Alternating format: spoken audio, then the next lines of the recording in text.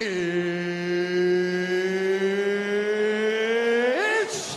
time! Our tale of the tape for this, our main event of the evening. So 3 years the gap in age between these two fighters, and they both possess a similar height and reach. All right, now for the particulars, here is Bruce Buffer. Ladies and gentlemen, this is the main event of the evening. And when the action begins, our referee in charge of the Octagon, Yves Lavigne. All right, let's get this one started here. Round one is underway. And we've got a striker who is a force to be reckoned with. Tonight, though, he draws a guy who can do a little bit of everything. And that guy is usually the one that will have the advantage. But we know what a high-level striker is. And this guy is as high level as we've ever seen in the UFC. All right, so there it is, the early takedown. He told everyone here during fight week within earshot that he was going to try to wrestle, try to get this fight to the ground, and had no problem doing so just there. During their fight camp, they made a checklist, and they checked off the most important part of the fight, getting an early takedown. Oh, nice work from the bottom. Tags him with the punch.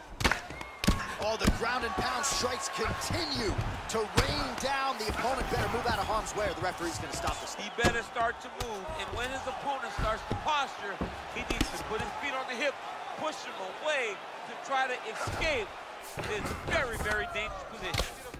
Oh, nice combination of strikes here from the top, standing over his opponent. Not unlike Muhammad Ali over Sonny Liston. Oh, that is a good reference. If you're standing and your opponent's on the ground, you're doing really good work. All right, bottom fighter here, maybe looking to hip escape, DC. Now he's attacking the triangle. Triangle looks pretty tight, DC. I'm no Brazilian Jiu-Jitsu black belt, but maybe not good here. No, it looks like it's getting in deep. Watch triangle, watch triangle.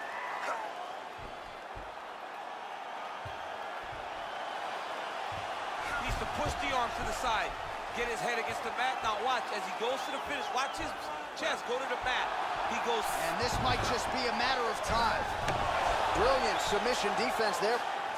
All right, right into side control here, DC. Biggest difference between half guard and side control? Well, side control to me feels like a little bit less control because now my legs aren't really doing anything anymore. Now I'm controlling you with my upper body. So I've got to be very, very aware. It's still advantageous, but it just seems a little more free-flowing than having something like a half guard. All right, so pretty good damage here with the ground and pound. Nothing super. Now, the guy's attacking the triangle. He finds himself in trouble because he got a little bit lazy in the full guard. Looks like he's trying to manipulate the head. This could be tight. Watch triangle, watch triangle.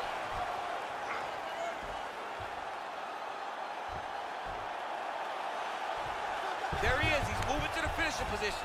Now watch, he goes parallel, right? And he's out. All right, so you got to be careful playing on the ground with this guy. You don't want to mess around for too long. Oh, he's got the ground and pound going now.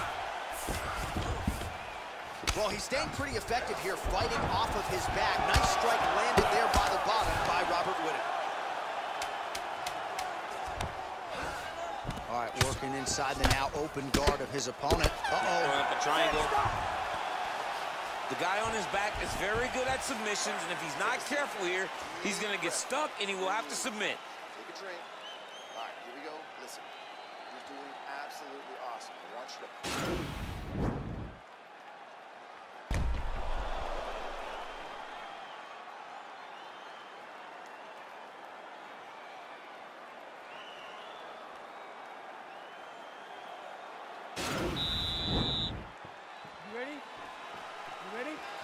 Here we are, early round two. Big, powerful punch lands. Now we get back to range. All right, so he's landed some good shots tonight, but this is not a combo meal, right? No three-piece, no soda. It's one and done more often than not. John, don't you come to me without a combo. I want the whole platter. Give him the whole platter, young man. Put some punches together. Make this guy take the whole thing. Give him more than one strike. You have now found the setup punch. The jab is landing consistently. Find something that's going to go behind it. Beautiful punch. So at long last, he finally lands his first takedown after several failed attempts. You knew coming in that he was going to stay committed to the takedown, kept on trying, and finally got him to the ground. All right, well, both fighters pretty comfortable on the ground, DC, but you got to be very careful hanging out here for too long if you're his opponent. Side control now, DC. A lot of options at his disposal from here. All right, he's trying to control posture here. Now trying to hip escape. He's just trying to move out of this position off the bottom. He's going to start trying to move to a submission here. It looks like he's trying to attack the arm triangle. Watch triangle, watch triangle.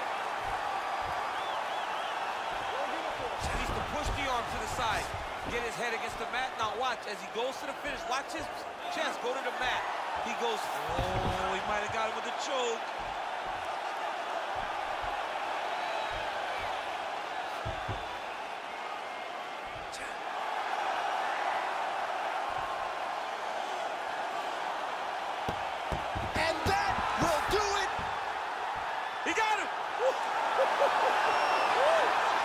Yeah, that is high-level grappling right there as he gets the win tonight here by way of submission, and he bided his time there. He stayed patient, waited for an opening, and then when it was there, he certainly capitalized to get the tap here tonight. All right, let's take a look back at the replay as he gets it done by submission tonight, champ. I mean, you know, this guy has such a great submission game that you cannot lay in his guard. He's so skilled, he's so tricky, and he's so good at weaving a web that gets you lost in it, that he made him pay for it tonight and got the submission victory. So there he is, your winner by submission. That is a finish they will likely be talking about for some time. Big win, major statement made to the rest of this division. Ladies and gentlemen, referee Whittaker has called a stop to this contest at 2 minutes, 40 seconds of round number 2. Declaring the winner by tap out due to arm triangle choke, Khamzat Chimaev.